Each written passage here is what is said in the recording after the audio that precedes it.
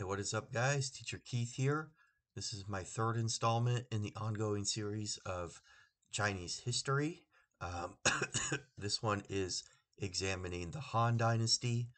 So, without further ado, let's get to the material.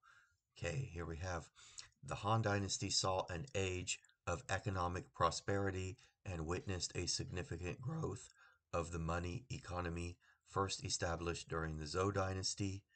Uh, 1050 to 256 BC.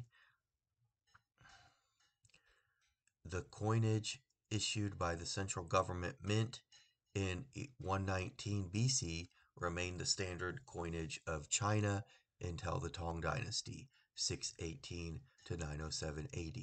The period saw a number of limited institutional innovations to finance its military campaigns and the settlement of newly conquered frontier territories. The Han government nationalized the private salt and iron industries in 117 BC, though these government monopolies were later repealed during the Eastern Han Dynasty. Science and technology during the Han period saw significant advances, including the process of papermaking, the nautical steering ship rudder, the use of negative numbers in mathematics, the raised relief map, the hydraulic powered armillary spear for astronomy, and, and a seismometer employing an inverted pendulum that could be used to discern the cardinal direction of distant earthquakes. The Han Dynasty is known for the many conflicts it had with the Xiongnu, a nomadic steppe confederation to the dynasty's north. The Xiongnu initially had the upper hand in these conflicts.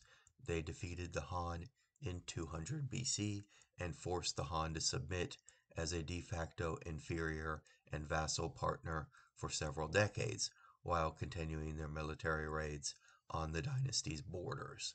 This changed in 133 BC during the reign of Emperor Wu, when Han forces began a series of intensive military campaigns and operations against the Xiongnu.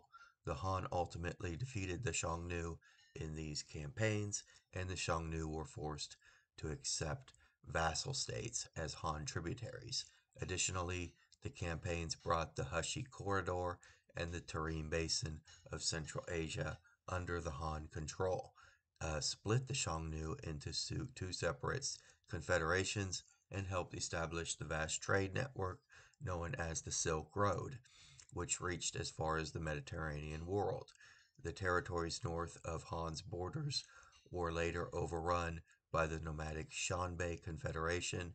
Emperor Wu also launched successful military expeditions in the south, annexing Nanye in 111 BC and Dian in 109 BC. He further expanded Han territory into the northern Korean peninsula,